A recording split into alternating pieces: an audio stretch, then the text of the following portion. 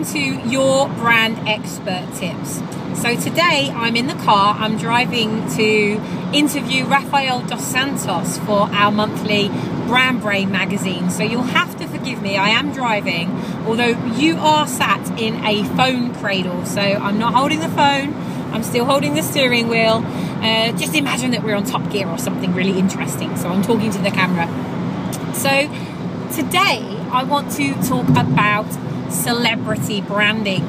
Now, because I'm going down to interview Rafael, who's very much making a name for himself in his industry and becoming known as a celebrity in his own right. Now, Rafael is one of the most action-taking customers I've ever worked with. He's absolutely fantastic, and you know, he's the kind of guy that when you say this brand new thing has just come out and you need to try it, or this is really working in branding and building your brand right now, go and do this.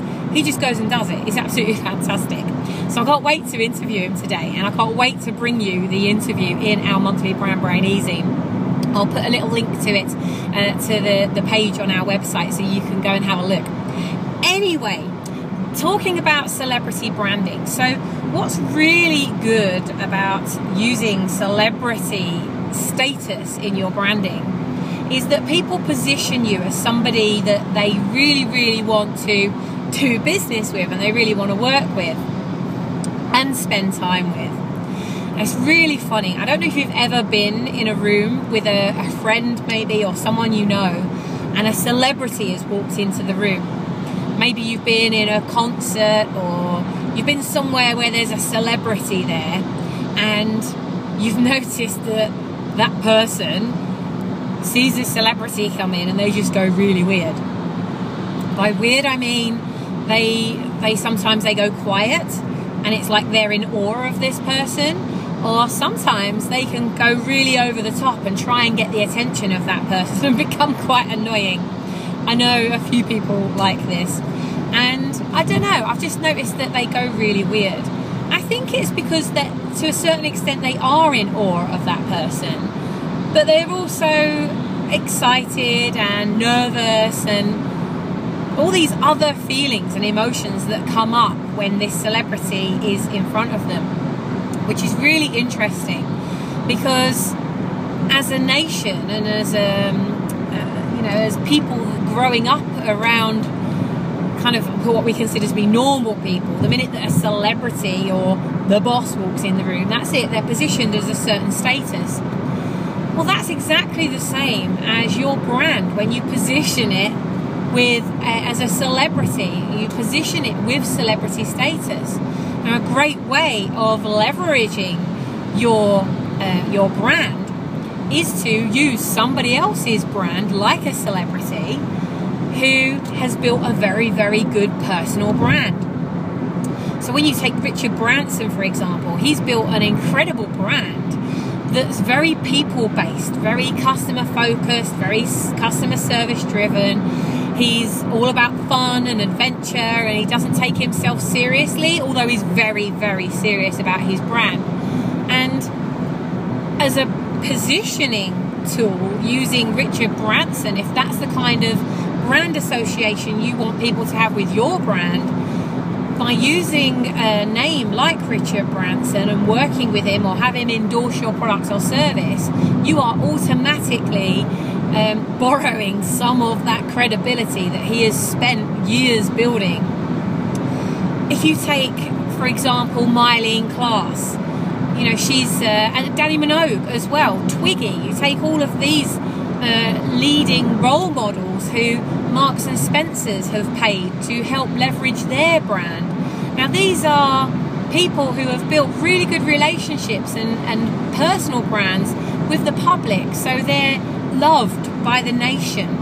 So if you want other people to love your brand, you want the nation to love your brand, then you want to use celebrities who have built that kind of culture, those values. So do think about using celebrities, because just as we are in awe of celebrities when we see them and they walk into the room, that's how you want your potential customers to feel about your brand, isn't it? I know that I would want to have people think, you know, I really want to work with this person. What is it going to take to work with them? Rather than you have to try and fight for the business and get people's attention all the time. You see, the more you position yourself around these kind of people, the more your prospects and your clients are going to value you and appreciate you as somebody who is on the way up, somebody who is already hanging around with a circle of influence that they themselves want to be a part of and be a part of that environment. So doing this with your brand will help you. I mean, it could double, triple, quadruple, or even more your business sales just by aligning yourself with somebody of that kind of status. So ask yourself what kind of brand you want to be, and if you were to position yourself with a celebrity, what kind of celebrity would you want to represent your business? Obviously, you don't want somebody who's in the paper for doing naughty things regularly, or that does have any kind of stigma attached to them in that way. Because again, you know, whatever brand you associate yourself with, you're going to end up borrowing or inheriting some of that culture, whether you like it or not. So do try and pick somebody who could represent your brand in a way that you want it to be represented. Don't just pick any celebrity just because you can. It's not worth it.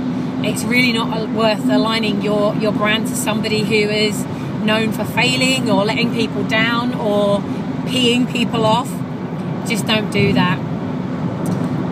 I found that by going to events where you know that celebrities are going to be there, it's not that difficult or challenging to get in front of them, especially if you've paid for an advanced ticket, like a platinum ticket, for example. Some conferences and trade shows that you go to, you can actually upgrade your ticket so you get a chance to have a photo with the celebrity, or you might get a chance to spend some time with that celebrity because you've paid to upgrade that ticket. That is absolutely worth doing. Last year at the National Achievers Congress, Miles and I paid £1,200 a ticket to be in the Platinum Lounge. But I tell you what, when you're hanging around with these celebrities and people who are on stage like Sebastian Coe, Donald Trump, Richard Branson, Alan Sugar, oh gosh, who else did we meet? Anthony Robbins, you know. When you're hanging around with those kind of people in the back room, there's something special about that. And by getting your photo taken with them and by asking them questions, and I mean not pitching your business at them, ask them questions about how they overcame something in their business, a challenge that you're going through right now. Because these people have been through it, and 9 times out of 10 they've probably been through it in a much more public way and a much more expensive way than you've had to go through it. So use it as an opportunity to ask them questions. The year before last, Tony Robbins was out the back again, same event, National Achievers Congress, which I love going to. It's in London every year. And I asked Tony Robbins a question about branding and what he thinks about building a brand, what's been the most important thing in his brand journey. And I had my iPhone right next to me, so as he was answering me, I recorded the whole thing. Well, I was able to then put that out to my entire network. That positions me as somebody who is hanging around with that level of authority and that kind of person. And I'm not lying, because I am. I might be paying to be out the back there, but that is building my circle of influence. There were people on the stage that day, like Andy Harrington and Simon Colson, sharing the stage with Tony Robbins, who I didn't even know before. And I was looking at them on stage thinking, oh my God, wow, this is amazing. You know, these guys are incredible. They're speaking to, like, there's 8,000 people sat behind me. Now these people are some of my closest friends. And it's because I put myself in that environment of being around them. So don't be afraid to ask, because if you don't ask, you don't get. A great example of that is my other half, Steve, he has so much more confidence than me, and sometimes I look at him and think, oh my God, I wish I could be like that, but I don't have as much confidence as him. He's really ballsy, and it just goes to show that actually, you know, when I've mimicked some of the things that he's done, when I've thought, hang on a minute, you know, if he can do it, I can do it. When I've gone and done it, it's not been that difficult. So it just goes to prove you don't need to be a ballsy, confident person to get in front of these celebrities. When we were at the Unleash the Power Within, Tony Robbins UPW event about 5 weeks ago in London, one of Steve's friends has a little girl who she'd said to one of Tony's bodyguards that she would really love for Tony to carry her little girl across the fire. And Tony apparently had agreed to this. Well, when this friend of Steve's was telling him about this, Steve in his head's going, I want that for Lily, his little girl who's 4 years old, my stepdaughter. So we're round the back of where everybody was hanging out, and Steve says, I'm gonna get Tony to carry Lily across the fire. And I just knew that he was going to do it, because Steve is the sort of person, when he sets his mind to something, that's it. I've learned a lot from him, and it's something that you can learn as well. You know, I thought, right, he's going to do it. So off he went, and that night it was about, it was about midnight, 1 o'clock in the morning by the time we were actually walking across the fire. It was really, really late, and trying to get 5,000 people across the fire was a bit crazy. But Steve had it in his mind that he was going to get Tony Robbins to carry Lily across the fire. And he actually went through, I believe it was 19 people. It was either 18 or 19 different people he went through saying, I want to get Tony Robbins to walk my daughter across the fire. Who do I need to speak to? They'd pass him to the next person. Who do I need to speak to get Tony Robbins to carry Lily across the fire? And in the end, he got in front of Tony Robbins' best friend and wife, Sage, who both said, yep, no problem. Get into that lane over there. That's where Tony's going to be walking. Make sure you're there, because he'll come across and he will walk Lily across the fire. Sure enough, Tony came along. Him and Steve had a really great chat. Steve got to know Sage a lot better, and Gary King, one of Tony's really good friends, who's an incredible speaker that I saw speak at the Yes Group last week. And sure enough, Tony Robbins carried Lily across the fire. Now, at 4 years old, Lily won't even probably remember, and she won't know until she's older what a big thing that actually was. But to people who follow Tony Robbins, and he has got millions and millions of followers all over the world, Steve using that footage will help him to position himself as somebody who hangs around with Tony Robbins, who is a family guy. You know, and that's who Steve is. Steve's all about community and family. So it's a great brand for him to position himself with. So think about who you could position yourself with. Sometimes you might need to pay to get in front of these celebrities. Other times you don't. You know, there are B-list celebrities who are out of work. You might not want to align your brand to somebody out of Big Brother, but then there might be somebody who has been on TV in Coronation Street or Emmerdale, something like that, who, you know, they made a good amount of money while they were working, but now they're out of work because the season is over, the project is over, and they've got no money coming in. Well, people still remember them as the celebrity they were when they were on telly, so it is worth asking them to help you endorse your product or service.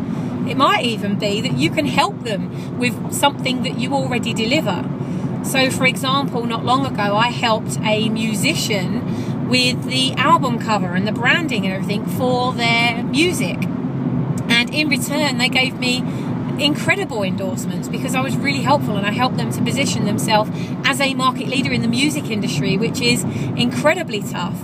And in fact, within 24 hours of the launch of their first single, we had 13,000 hits to their YouTube channel, and helped to continue that. Within a week, they had over 50,000 hits to their YouTube channel. So in return for the endorsements that that person gave me, I gave them the credibility, the visibility and everything they needed to start building their brand as a musician who previously was pretty much unknown. So what can you offer a celebrity? There might be something that you can do in return for that endorsement. If it comes to you paying for it, it's not actually that difficult to get in front of a celebrity. When you use Google, for example, you can get in touch with their manager or their agent. Yesterday, I was looking to get in touch with Ruby Wax. I Googled Ruby Wax, her business came up online. There were different things about her being a speaker. There were different websites that she's put herself on because she's wanting business. She's wanting to attract work. It wasn't that difficult for me to get through to her and send her an email. Twitter is a brilliant way of you getting in front of these celebrities. So, don't be afraid to use the channels that are there that are open to you. If you're on Twitter and you find out their Twitter address, just start tagging them in things, start promoting them, start helping them to promote them. Do really good things, get in front of them, be nice, start conversations with them, have a chat. These people are not supernatural. They are human beings, and like Jada, what's her name? Jada Pinkett Smith, Will Smith's wife. She was on Facebook last night, and I sent a message to her. Haven't responded to me yet. That doesn't mean she won't. It's get in front of them. The more you start getting in front of them, the better. I'll leave you with a little story about a friend of mine who is in a circle that I am part of, and this goes back a number of years, but it always stuck in my mind as, okay, well, if she can do it, I can do it. Now, this lady, she is a dog trainer, and a very, very good dog trainer, and you might know who I'm talking about if you're in the same kind of circle as me. Anyway, she decided that she really wanted to build her brand as a celebrity brand. She wanted to become the celebrity dog trainer. Now, to become a celebrity dog trainer, she put together a proposition how she was going to brand herself, and the unique selling point that she had was that she trains the owner, not the pet. So what she did was she phoned up every radio station in her local area and all of the national radio stations. She pushed herself forward as the celebrity dog trainer. She came up with a great little story, and within a few days she got the opportunity to go on one of the major radio stations and do an interview on dog training and what she does. Anyway, she positioned herself as a celebrity dog trainer. They did this whole interview with her, and Jerry Halliwell happened to be listening to that radio interview and got in touch with my friend. And it didn't take long before she'd built that celebrity status, because the minute she got one celebrity on board, who do celebrities hang out with? Other celebrities. So it really didn't take very long for her to actually become the celebrity dog trainer. So that should teach you something about making a decision about who you are and then branding yourself as that person. Because all she had to do was decide that she was a celebrity dog trainer, and she made that happen. She manifested it, because the more you talk about being a celebrity dog trainer, the more it's likely that you are going to start bumping into celebrities who want you to train their dogs. So she did really, really well out of that and has built a fantastic brand now. These are just some of the tips that I can give you around building your brand as a celebrity. Now, I'm sorry that this video has been a bit jumpy, but hopefully the content has been really good for you. If you want to get in contact with a celebrity to help you position your brand, they are the biggest tips I can give you. Either hang out where they're hanging out, go to trade shows and events where they're going to be, and upgrade yourself to a ticket which enables you to get out the back with them or get a photo with them. Get online, find out who they are on Twitter, find out their Twitter names, find out who their agents and their managers are. Find out how much it would cost for them to endorse your brand. Sorry, I'm going through a tunnel. Find out how much it would cost you to do that. Because it might not cost you that much. And if you have to pay £1,000 or £2,000 to a celebrity to endorse your brand, well, if that's going to quadruple your sales or increase your sales by 50 times, then that's got to be worth spending £2,000. In fact, you're not spending, you're investing it. So it's worth doing that. And you know, another way of doing it is if you're writing a book, include them in the book that you're writing. You know, mention them in it. Let them know you're going to mention them in it. If you want them to endorse the book, then ask them for it.